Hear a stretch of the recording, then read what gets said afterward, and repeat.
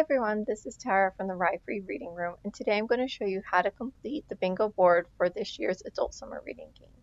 Once you log into ReadSquared, you will see the bingo board. As you can see, we have some instructions on how to play. Basically, you complete each task, you can mark it off. When you get 5 in a row, you get a bingo and you earn either a prize or points to get a raffle ticket for a grand prize raffle.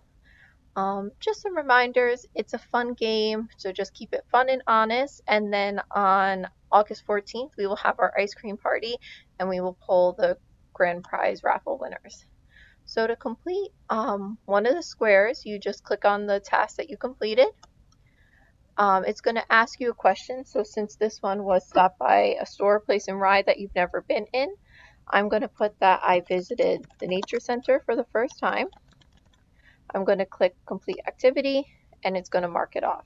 Now since that completed 5 squares in a row, I also earned a badge, and so this one gave me points to redeem a raffle ticket for the grand prize raffle.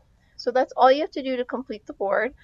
When you read a book or do on the task, finish the prompt, click complete activity, and you'll be all set. To get a raffle ticket, just keep scrolling down to the bottom. There'll be a button here that says get tickets.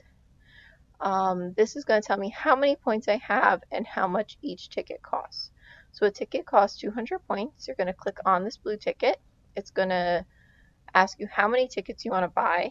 Since I have 400 points, I'm going to buy 2 tickets and click continue. And now I have been entered into the grand prize raffle. You can click on my raffle tickets to see how many tickets you do have.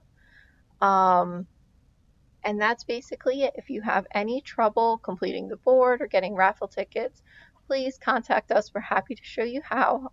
We hope you have fun with our summer reading bingo game, and we look forward to seeing you at our ice cream party in August.